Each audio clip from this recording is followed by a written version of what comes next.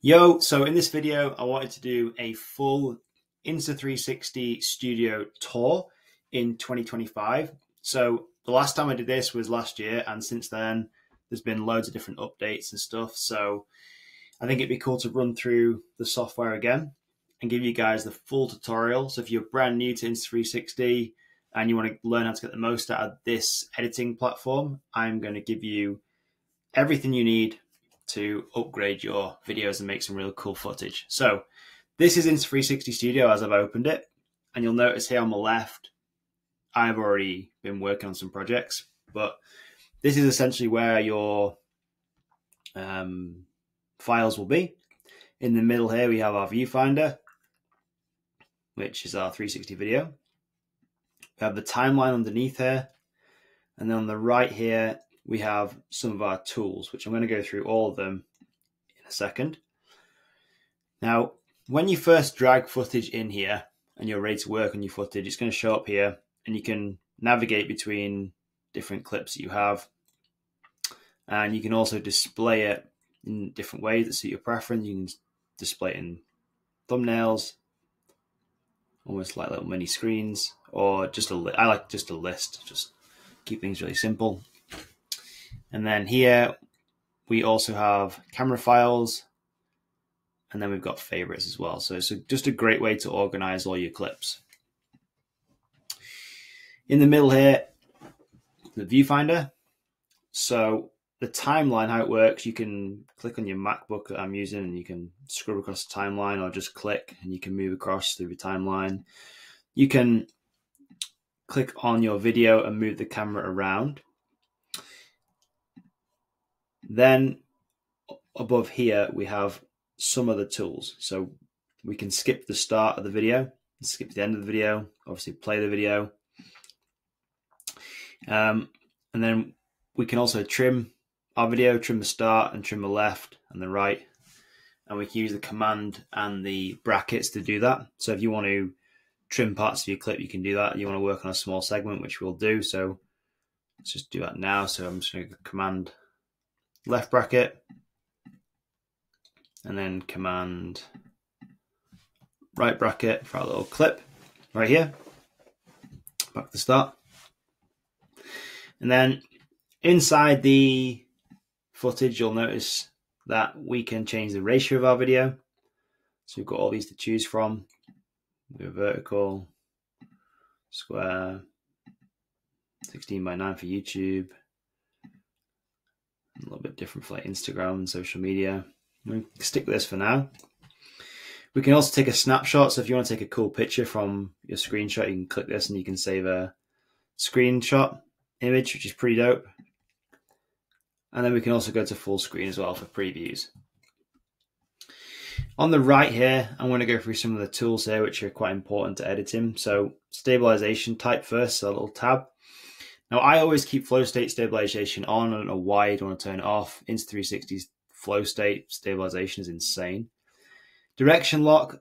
I've already done another video on the channel about direction lock, but this is going to vary between video and different creators, and depending on what kind of outcome you want from your video.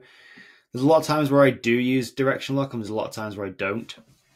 But it's basically a way of locking the way that your camera lens points. So if the camera lens is pointing forward like it is now, it's going to try and follow the forward position as I'm turning.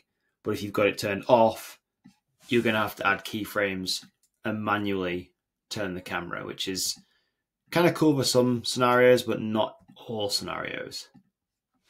Then when we go down here, we've got our stitching settings. So here you can decide how you want the camera to stitch your footage, because depending if you're using a dive case or a premium lens guard, it will adjust the stitching based on that. You'll notice here it kind of crops in and out if I change it.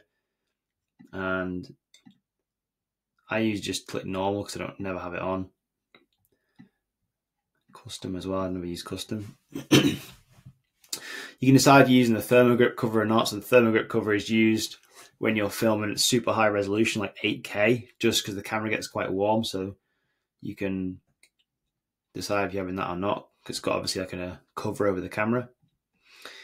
And then I never really touch the stitching optimization settings. I just leave it like this, but you can have a play with them and see how it looks for your footage.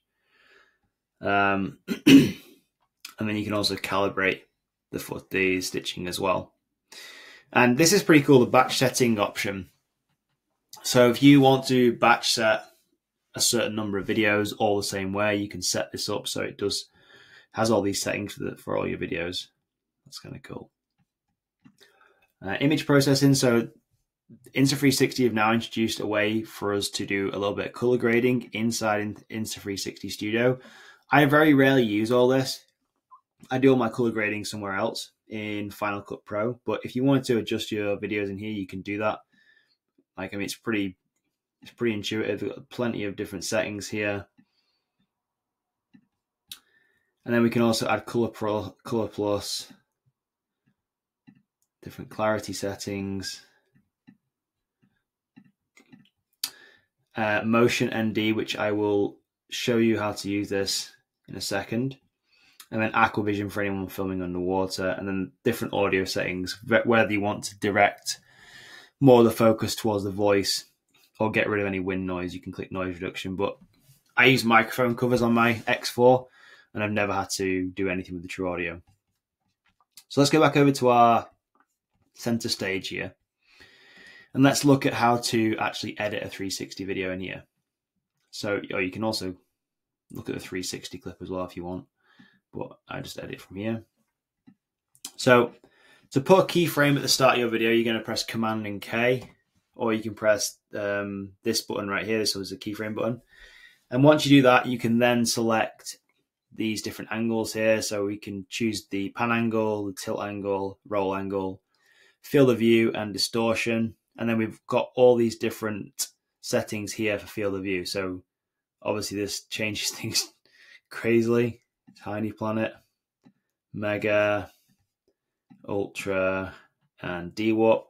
I generally go for mega and then adjust my footage from here. So we're going to probably go for 0.34 on distortion. Then I'm going to drag my field of view out. Get nice and wide. Position that down. And then I'm going to place another keyframe, probably some frames in, probably here after the turn. Let's turn. I'm literally using my Mac trackpad here, and I'm just pulling the camera around where I want it. And I'm going to press Command and K again, and that is another keyframe. And you'll notice here it's put 2 keyframes on the timeline. And what it's going to do now, if I go back to the start and show you, it's going to transition between the 2 keyframes. See it turning. It's not ideal. I could do some refining on that, but you get the idea of it. And I would just work through my clip on my piece of video and reframe it all the way through. Now you see this real faint yellow line between the 2 keyframes. This is the transition, and you can click that, and you can click and tell Insta360 what you want the transition to be like. So at the minute it's set to smooth dissolve, so it's like quite a nice transition between the 2.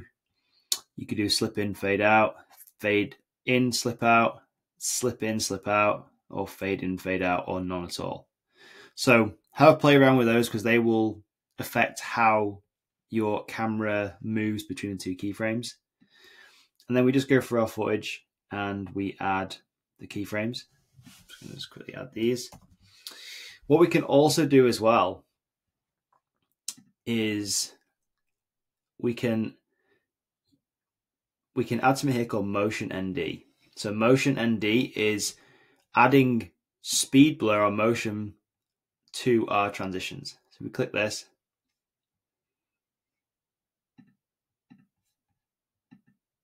And then we can go up to, where is it? This setting here, motion ND. And you can adjust the spread and the intensity. So this, again, you have to play around with. Even just the smallest numbers have quite a big effect, so be quite sparing with it. This isn't going to play at full speed because it's being edited at the minute, so it might be quite jerky. But basically what you'll see, Let's just see if I can exaggerate this a bit. So can you see what it does is it adds motion between the keyframes to give your footage a more realistic feeling of motion. That's still too much, I think. I mean, you can play around with the spread. See if we go up 100% on the spread. Just kind of spreading across the whole image. What if I go spread right down, intensity right up? And see there, it's kind of intense on the outside of the frames. So you kind of like want maybe an even balance, not too intense though. This is kind of a bit of a game to play around with. Might take a little while to tweak. You may not even like this setting, but it's there if you want it. And then also in here, we've got the option to deep track. So this might not work too well on this clip. But what I can do is I can actually drag with the left mouse button and I can actually select the target and the camera will try and track that target. So I can draw a square around the rider in front, center the target.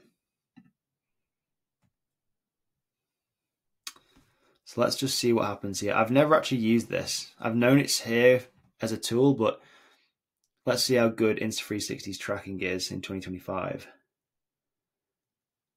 It's doing a good job so far. Is it going to lose me around the bush? No, it's still going. Fantastic work. All right, let's click stop tracking. Let's give this a play now, like. So now it's going to track the rider in front in green. Let's see how well it does this.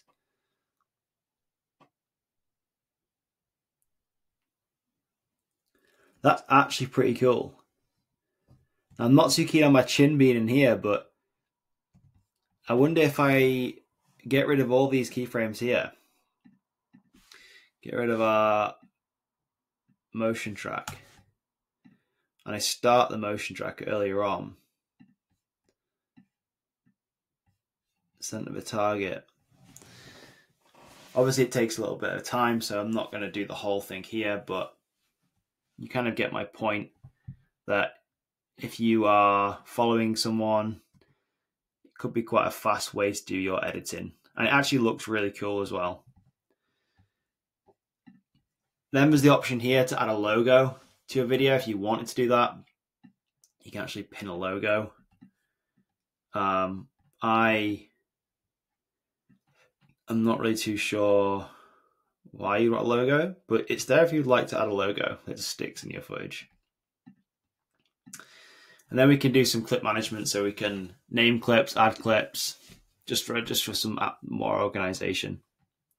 And then you've got the info here of all your file properties. So if you want to know what the camera's settings are when you shot the clip, how big the file size is, and everything else, it's all in there. And then once we're ready and we're happy with our clip and we want to export it, we're going to click this big yellow button up here. And then we get this export settings page. So this is quite an important part. And we get to name our file, choose where it's going to be saved, preset parameters. So you can actually create presets if you have a standard that you want to save and keep applying to all your videos. The bitrate. So obviously this will change depending on what the output of your video is going to be, whether it's going to be social media, YouTube, or something else. We can play the resolution, encoding format, frame rate will stay the same, and then the media type will obviously stay the same. And then you just click start export, and it will do its thing, and it will chime a little cool noise when it's done. And that's essentially it. That is as far as I have got with Insta360 Studio with all the latest updates. I'm going to make some more update videos as soon as I know when the software gets updated, because they're always coming out with new features, which is cool to share with everybody. But that's Insta360 Studio in a nutshell. I hope this tutorial was useful. If you've got any questions, drop them below. And make sure you check out some of my other Insta360 and action camera tutorials on this channel.